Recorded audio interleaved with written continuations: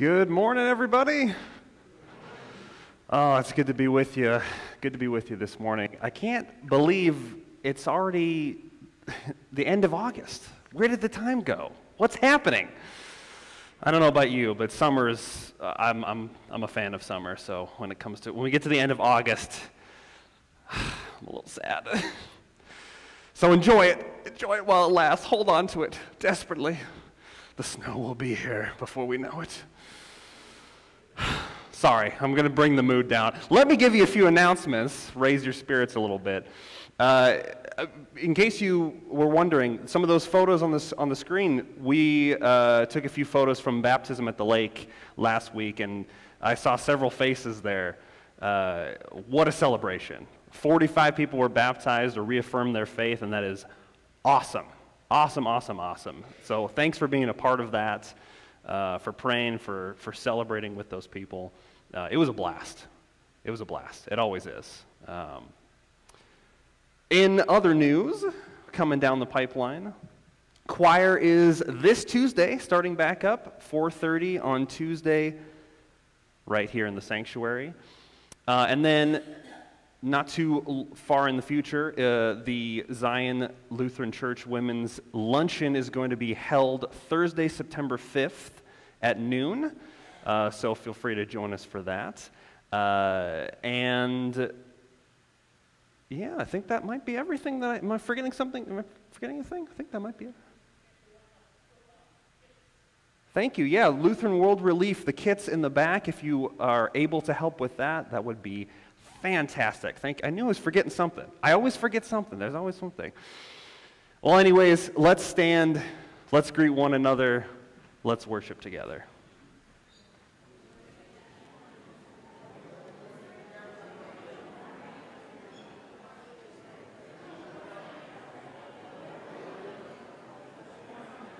Good morning.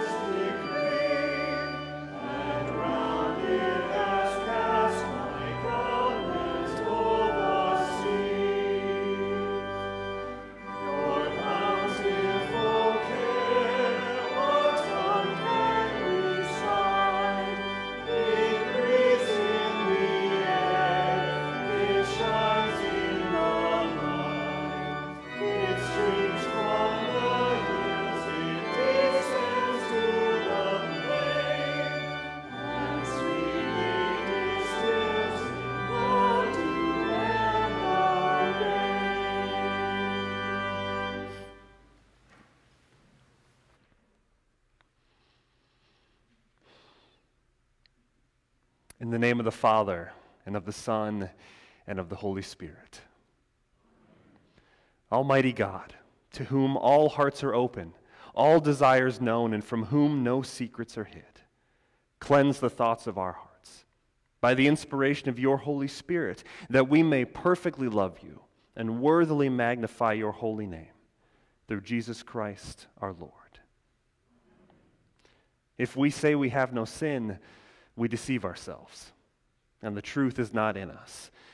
But if we confess our sins, God, who is faithful and just, will forgive our sins and cleanse us from all unrighteousness. Let us take a moment of silence for reflection and self-examination.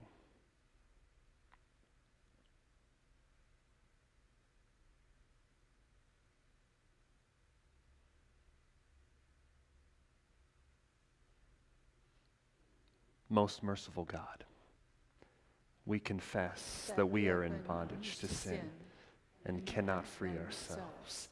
We have sinned against you in thought, word, and deed, by what we have done and by what we have left undone. We have not loved you with our whole heart. We have not loved our neighbors as ourselves. For the sake of your Son, Jesus Christ, have mercy on us. Forgive us, renew us, and lead us, so that we may delight in your will and walk in your ways, to the glory of your holy name. Amen. In the mercy of Almighty God, Jesus Christ was given to die for you, and for his sake, God forgives you all your sins. To those who believe in Jesus Christ, he gives the power to become the children of God and bestows on them the Holy Spirit. Amen.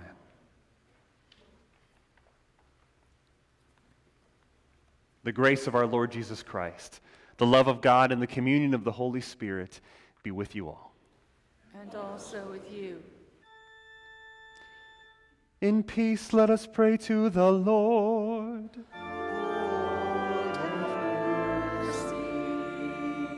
For the peace of above and for our salvation, let us pray to the Lord.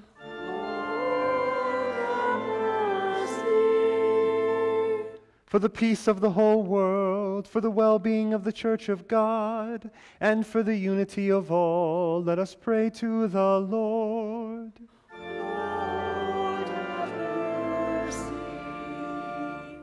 For this holy house, and for all who offer here their worship and praise, let us pray to the Lord.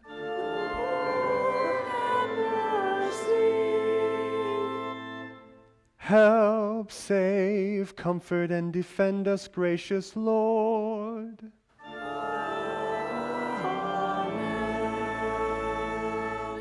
Glory to God in the highest, and peace to his people on earth.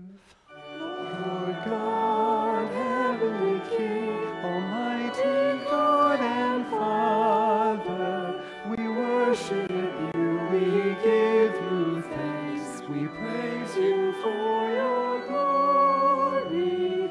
Lord Jesus Christ, only Son of the Father, Lord God, Lamb of God, you who take away the sin of the world, have mercy on us. You are seated at the right hand of the Father. Receive our prayer. For you alone are the Holy One. You alone are the Lord. You alone are the Most High. Jesus Christ with the Holy Spirit, in the glory of God the Father. Amen. The Lord be with you. And also with you. Let us pray.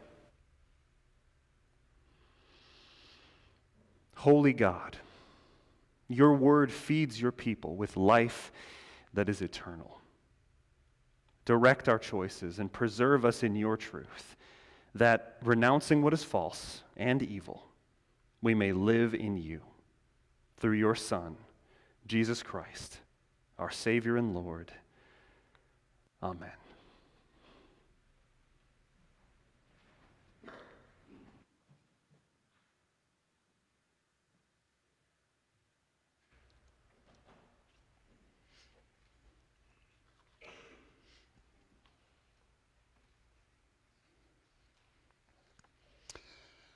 The first lesson is from the 29th chapter of Isaiah, beginning with verse 11. For you this whole vision is nothing but words sealed in a scroll. And if you give the scroll to someone who can read and say, "Please read this," they will answer, "I can't, it is sealed." Or if you give the scroll to someone who cannot read and say, "Please read this," they will answer, "I don't know how to read."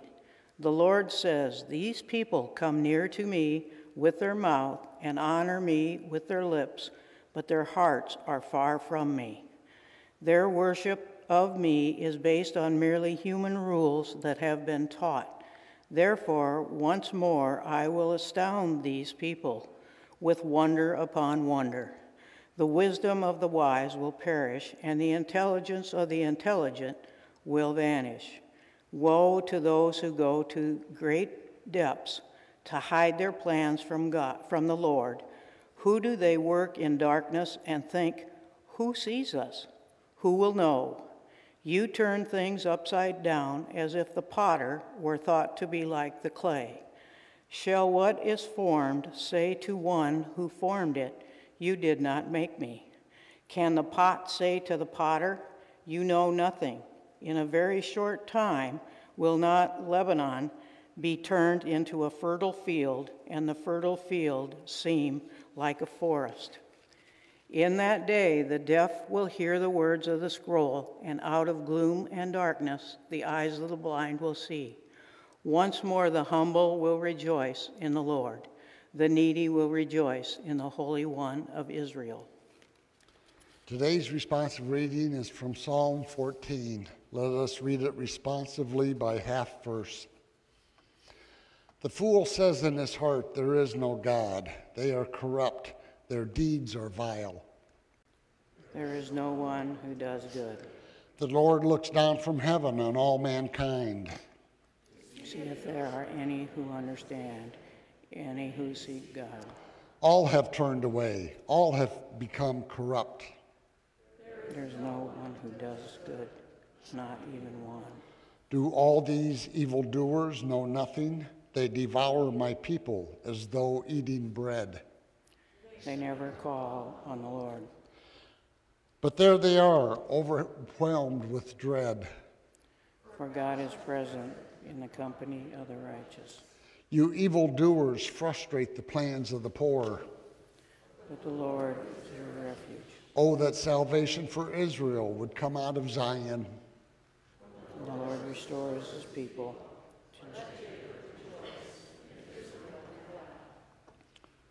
The second lesson is from the 5th chapter of Ephesians, beginning with verse 22. Wives should submit yourselves to your own husbands as you do to the Lord. For the husband is the head of the wife, as Christ is the head of the church, his body, of which he is the Savior. Now as the church submits to Christ, so also wives submit to their husbands in everything. Husbands, love your wives, just as Christ loved the church and gave himself up for her to make her holy, cleansing her by the washing with water through the word, and to present her to himself as a radiant church, without stain or wrinkle or any other blemish, but holy and blameless. In this same way, husbands ought to love their wives as their own bodies. He who loves his wife loves himself. After all, no one ever hated their own body, but they fed and cared for their body, just as Christ does the church. For we are members of his body. For this reason, a man will leave his father and mother and be united to his wife, and the two become one flesh. This is a profound mystery, but I am talking about Christ and the church. However, each one of you also must love his wife as you love himself, and the wife must respect her husband. Here ends the reading.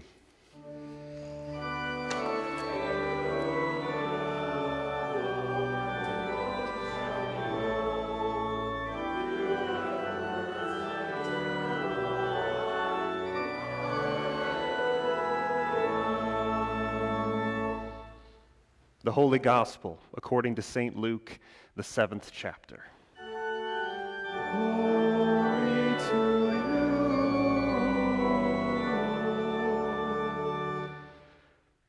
When one of the Pharisees invited Jesus to have dinner with him, he went to the Pharisee's house and reclined at the table. A woman in that town who lived a sinful life learned that Jesus was eating at the Pharisee's house, so she came there with an alabaster jar of perfume. As she stood behind him at his feet, weeping, she began to wet his feet with her tears. Then she wiped them with her hair, kissed them, and poured perfume on them. When the Pharisee who had invited him saw this, he said to himself, "If this man were a prophet, he would know who is touching him and what kind of woman she is, that she is a sinner." Jesus answered him, "Simon, I have something to tell you." "Tell me, teacher," he said. "Two people owed money to a certain moneylender. One owed him 500 denarii, and the other 50. Neither of them had the money to pay him back, so he forgave the debts of both. Now, which of them will love him more?" Simon replied, "I suppose the one who had the bigger debt forgiven." "You have judged correctly," Jesus said. Then he turned toward the woman and said to Simon, "Do you see this woman?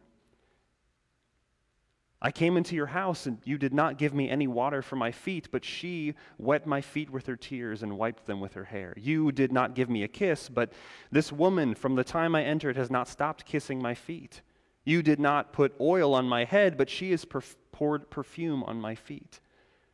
Therefore, I tell you, her many sins have been forgiven, as her great love has shown. But whoever has been forgiven little loves little." Then Jesus said to her, "Your sins are forgiven."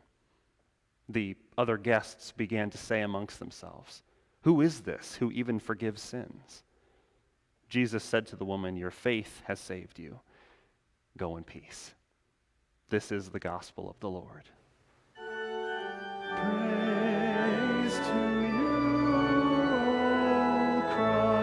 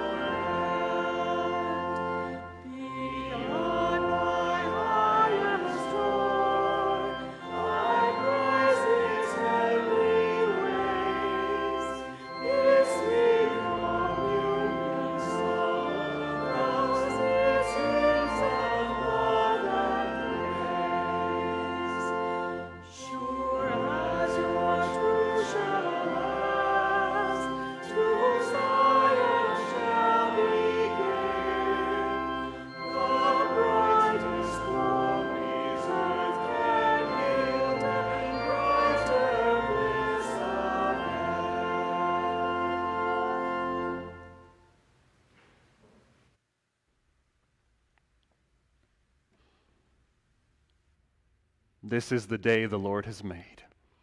Let us rejoice and be glad in it. Well, good morning to you again, church. If you are new with us, visiting, joining online, my name is John Hopple. I'm the Traditional Service Director here at Zion, and I'm bringing God's Word again this morning, and I love it. I gotta tell you. They pay me to do this kind of stuff. Isn't that incredible? I love it. I love being here. I'm blessed to be here. And we're continuing our series. Really, we're winding down our series. We're coming to a close of the summer and our summer series, The Not-So-Secret Secrets, where we've been diving into many of the parables that Jesus taught to the crowds, to his disciples, to the people who would listen. This one is a bit shorter. This one is a bit shorter, on the shorter side. But that doesn't make it any less important. Don't make the mistake of thinking this isn't an important teaching. In fact, I think it has the potential to change the way we think in a big way, both in how we view ourselves and how we view others in light of God's mercy. As we've journeyed through the parables of Jesus, we've heard how the kingdom of God is a precious thing, how it's different from all the other kingdoms of the world, how the King, God, is full of grace and mercy to all who would come to him. He wants all to come to him and to know him, and he wants to extend mercy to those most in need of it. He wants to extend mercy and grace to you and to me. But there's a question that I was wrestling with as I read through this parable. Just kind of popped into my head as I was reading it. Do you need God's mercy and grace?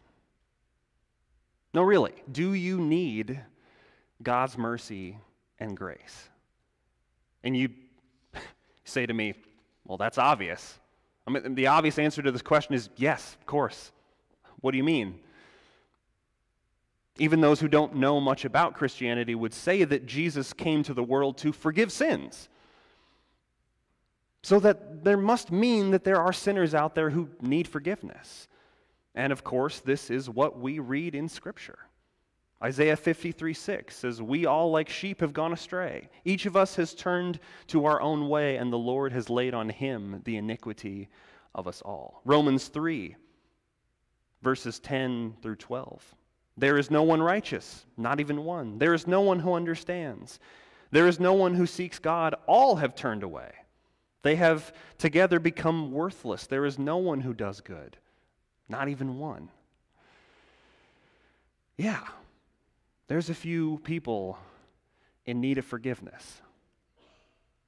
So we need God's mercy, that much is clear, but I guess the question still stands. Do you need God's mercy? Or rather, do you recognize your need for it? This is where our gospel lesson for today comes in play, our parable, what Jesus teaches on. That Jesus was invited by a Pharisee by the name of Simon to come over to his house, to dine with him. And we don't fully know what Simon wanted to get out of that meeting. Maybe Jesus was right on the rise of his popularity, and Simon thought, maybe I can pick his brain a little bit, see what makes him tick. Why do people like this guy so much? What does he preach? What does he teach? And maybe I can use some of that. Or maybe it just seemed like the right thing to do. Jesus was passing through, and in the spirit of hospitality, Jesus, come on in. You're welcome at my place. Let's have dinner together. We don't know why. We don't know why exactly, but we do know, because Jesus points it out a little later in the passage, that he wasn't very hospitable. Sure, he might have invited him into his house, but that was kind of where the hospitality ended. And in those days, even today, we want to be hospitable. Hospitality is a value in our culture. It is. When you invite somebody over to your house, you want to be a gracious host. People like that. People enjoy that. But in those days, it was especially important. And there were things that you would do as a courtesy to a guest that would come into your home, to take care of them, to honor them. And because the roads were so dirty, so filled with grime and muck, water was often provided to wash their feet as they came in, but no water was provided. The greeting in those days was a kiss, but must not have been much of a greeting because that didn't happen either.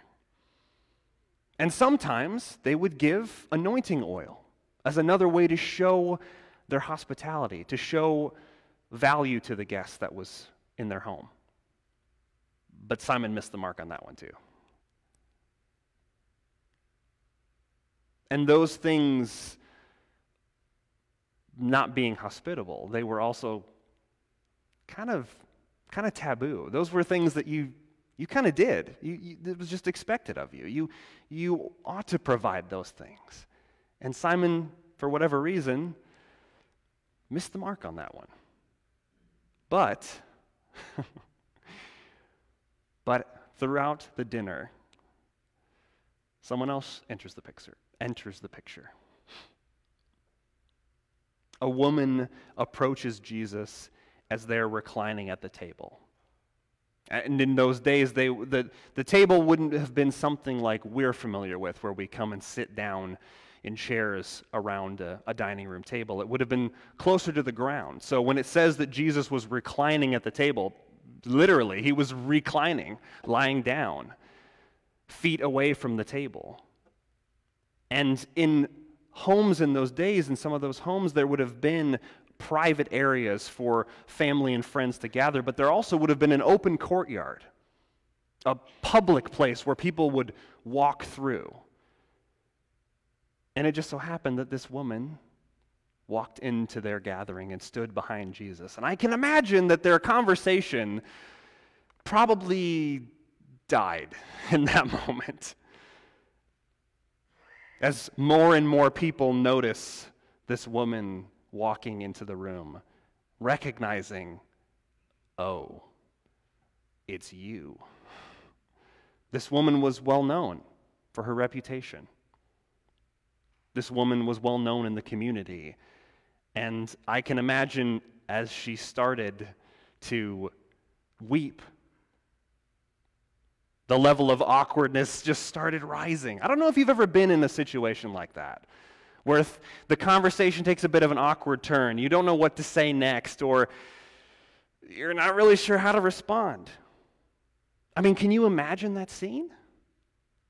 Can you feel the awkward, uncomfortable silence that must have smothered the room, broken only by the occasional sobs from this woman, the splashing of oil, and the soft rustling of hair against skin? What would you be thinking? I wouldn't know what to make of the situation. I would be very uncomfortable, and if I'm honest, I might be thinking something like Simon. Is Jesus just going to allow this? What's happening right now? Doesn't he know who she is? Now, get this. I mentioned that this woman brought expensive perfume.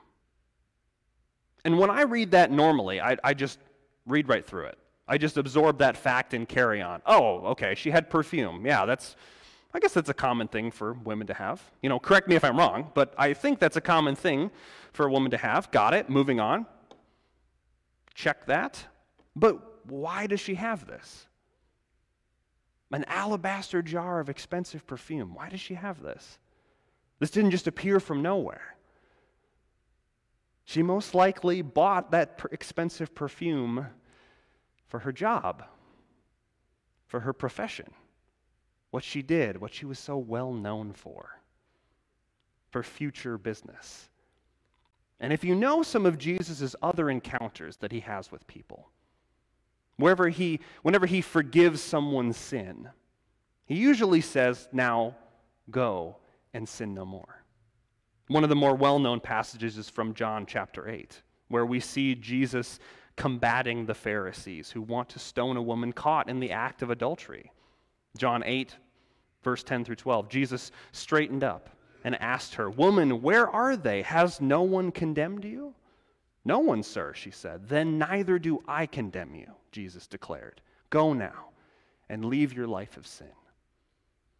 Jesus offers forgiveness and mercy, and then follows it up with, go, leave your life of sin. Go and sin no more. But he doesn't say that in this passage. He doesn't say that in our story today. Why? Why doesn't Jesus say that? Because when this woman broke that jar, poured the oil, the perfume over Jesus' feet, that was her act of worship. She was leaving her sinful life behind. This expensive perfume was an offering of sorts, a casting off of who she was. And the most telling part, frankly, the most inspirational thing about this woman is that ultimately she wasn't concerned with how it looked to others. See, I don't know about you, but I am so easily fooled by looks, by appearances. I think a lot of us are. I think that's a lot of our culture today. We think that just because someone looks the part, or has the right things, or says the right things, or does the right things, well, they must be doing something right. Their life must be going pretty well. Social media is full of all these carefully curated images that give the impression of wonderful, perfect lives. But what if you're someone who doesn't subscribe to the allure of social media? Maybe that's not you. I know everyone in here is a social media guru. I mean, you guys know it, right? You're on Instagram every single day. I know it. I know you guys. Even if you're not, you still have to be wary of keeping up appearances.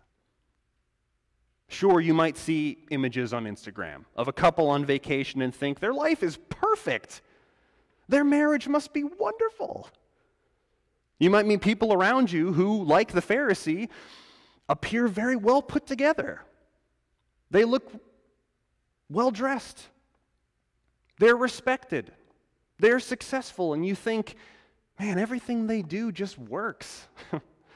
They don't seem to struggle at all. Or, and this is going to hit a little close to home for me, you might see a pastor who not only speaks a powerful, inspirational, moving sermon, but they sing liturgy with a beautiful angelic voice too, hypothetically.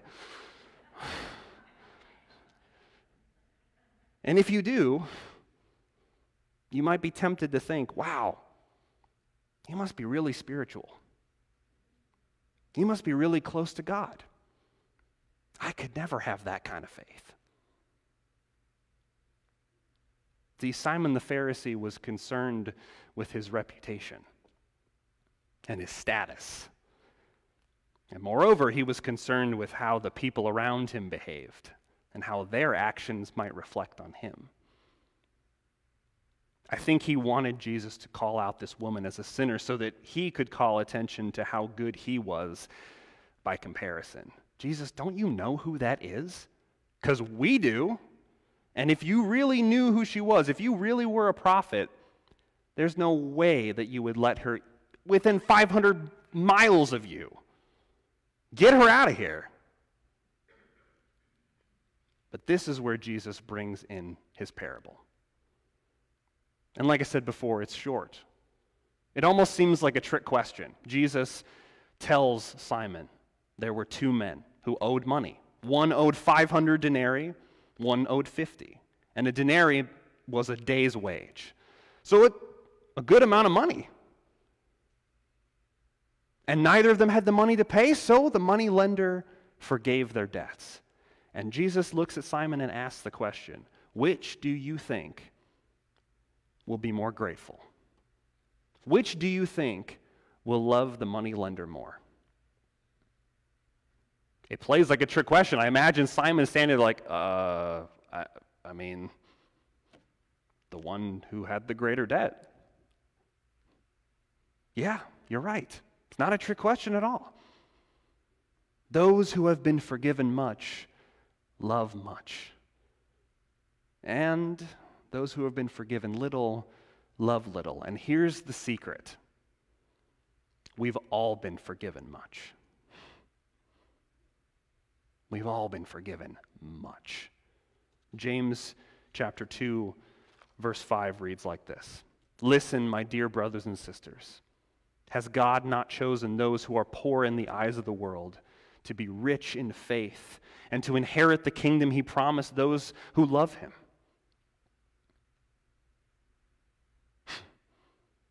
God does that a lot, doesn't he? God chooses the underdog, the one you wouldn't think, no one would think, yeah, that's the guy I want as king. That's the guy I want running this country. Oh, that's the woman I want teaching, preaching. That's the person who I would pick. Famously, David, King David in the Old Testament, was the youngest of many, many brothers. And one by one, Samuel the prophet went down the line asking God, is it him? Do you want him to be king, Lord? Nope, not him. Is it him? Is it him? Is it him? And he exhausted every single one of the sons, every single one. He's like, well, okay, Lord, you brought me here, and I've gone through every single one of the sons, and they're not king. None of them are king. Hey, Jesse, do you have any more sons? Well, I do have one more. He's out in the field watching the sheep. All right, a shepherd, sure, call him in. Why not? And as soon as he gets there, God says, him. That's the one I choose. The shepherd? Really? Are you kidding me? Yeah. That's the one I choose. See, Simon the Pharisee, he missed out. He didn't display the hospitality most would expect in that day and age for whatever reason. Maybe he didn't really like Jesus that much. Maybe he forgot. Whatever the case, he loved little because he didn't see himself as having been forgiven of anything. The ironic thing is that the woman wasn't the only well-known person in that room. Simon was a well-known Pharisee. The woman was well-known, but Jesus was also well-known for his teaching, for his preaching. And ultimately, just because Simon was a Pharisee of reputation, just because everybody knew who he was, they didn't really know what was going on inside. But the woman did. The woman knew her faults. She knew what she had done was wrong. Everybody knew. And despite the stares, the condemnation, the potential danger, she sought forgiveness for the one who has the authority to forgive sins. And what she found was the truth that extends to every single one of us. You are deeply, deeply loved by God. Not only are your sins forgiven, not only have you received mercy, but you have been given grace, a love we don't deserve, a brand new life with Jesus as our Savior. We have been forgiven much, friends. And you are loved by the King. This is the good news of the gospel. You are loved. You are the beloved. 1 Peter 2, verses 9 and 10. But you are a chosen people, a royal priesthood, a holy nation, God's special possession, that you may declare the praises of him who called you out of darkness into his wonderful light. Once you were not a people, but now you are the people of God. Once you had not received mercy, but now you have received mercy. If you're anything like me, you can forget how loved you are. And if you have forgotten just how loved you are, I encourage you to reflect on that. Read that. 1 Peter 2, verse 9 and 10. You are a chosen people, a royal priesthood, a holy nation, God's special possession. Reflect on it. Remember just how loved you are. Because when you know you are loved, then things start to change.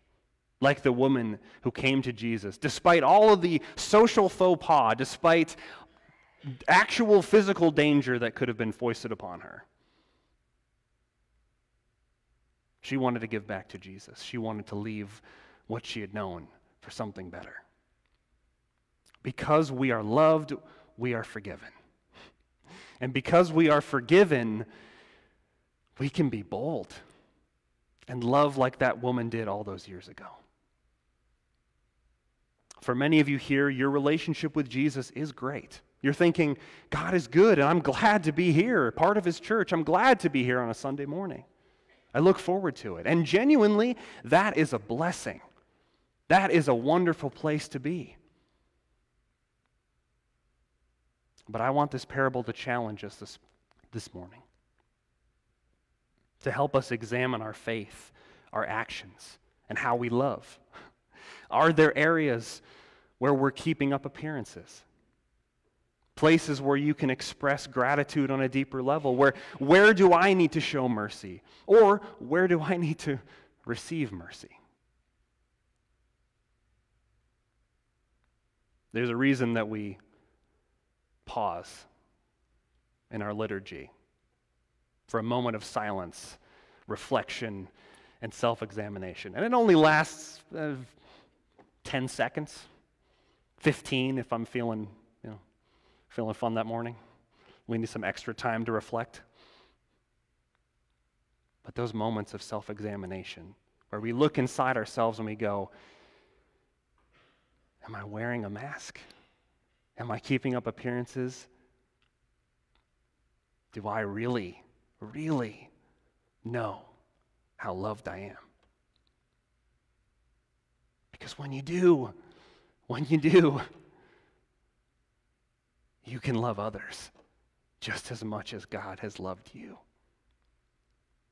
I think one of the greatest things that God does for us is redeeming us, inviting us into what he's doing, into a new life. And it's up to us to hop on board and follow where he's leading. Today, this is the day the Lord has made. Let us rejoice. Be glad in it. Amen? Amen. Would you pray with me?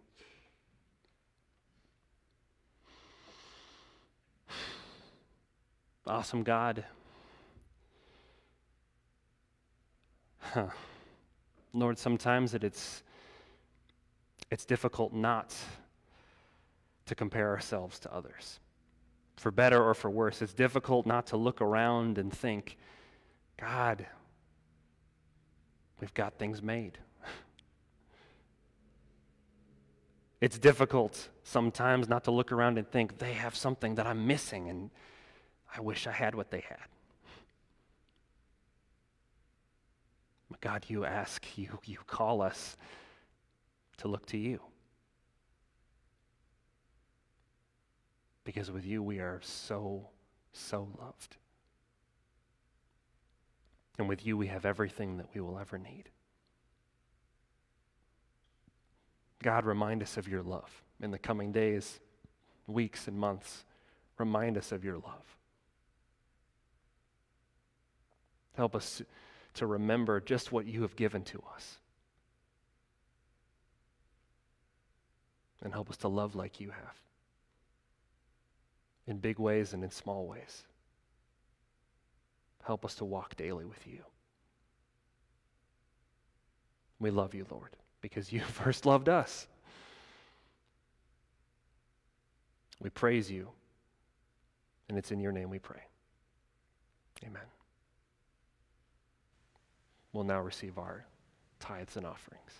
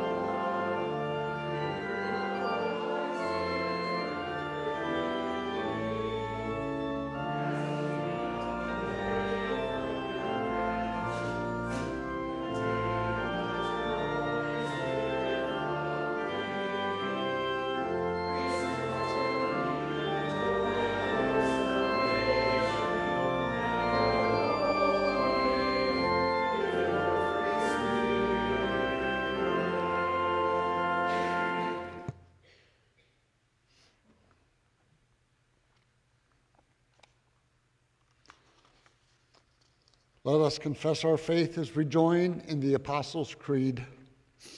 I believe in God, the Father Almighty, creator of heaven and earth. I believe in Jesus Christ, his only Son, our Lord. He was conceived by the power of the Holy Spirit and born of the Virgin Mary. He suffered under Pontius Pilate, was crucified, died, and was buried. He descended into hell. On the third day he rose again. He ascended into heaven and is seated at the right hand of the Father. He will come again to judge the living and the dead. I believe in the Holy Spirit, the holy Christian church, the communion of saints, the forgiveness of sins, the resurrection of the body, and the life everlasting. Amen. Let us pray for the whole people of God in Christ Jesus and for all people according to their needs. O Lord, we pray for healing and strength for all those in our congregation. We ask that you give them rest and that your healing hand would be upon them. We pray for Dorothy Weir and Knox Tisdall, who are hospitalized. We also pray for Dean Moffat and Nancy Gould, who have been released from the hospital. Continue to restore them with your power, O God, and comfort all who still struggle with your presence. Lord, in your mercy, Lord, we ask that you surround students with harmony and an eagerness to learn as they begin a new school year. We also pray for wisdom, grace, and strength for teachers, and for them to be reminded that they are shaping the future as they teach their students. Lastly, we lift up John Hoppel, who not only cares for our traditional service, but now is also preparing to return to seminary classes. Light his path as he journeys through his theological education. Lord, in your mercy, Lord God of our salvation, it is your will that all people might come to you through your Son, Jesus Christ. Inspire our witness to him, that all may know the power of his forgiveness and the hope of his resurrection. Lord, in your mercy. Heavenly Father, we cannot name all for whom we wish to pray this day. Some are known only to one or two of us. Some are known only to you. Yet we wish to place them all under your loving care. So together we pray for all who are named silently this moment by any in our midst.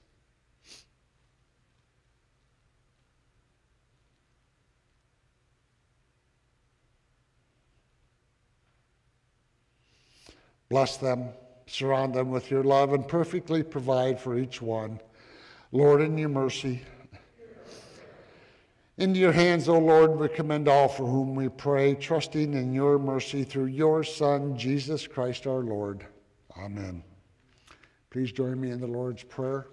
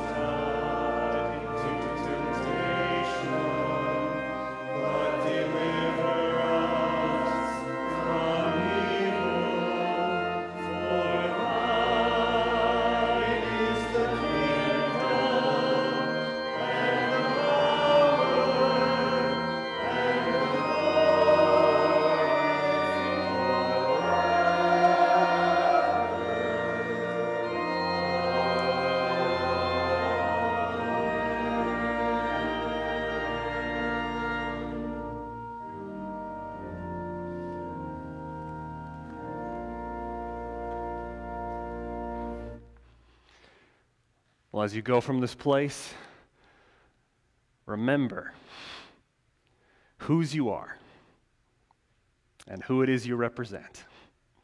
Receive this benediction. May the Lord bless you and keep you. May the Lord make his face shine on you and be gracious unto you. The Lord lift up his countenance upon you and give you his peace. In the name of the Father, and the Son, and the Holy Spirit. Amen, amen, amen.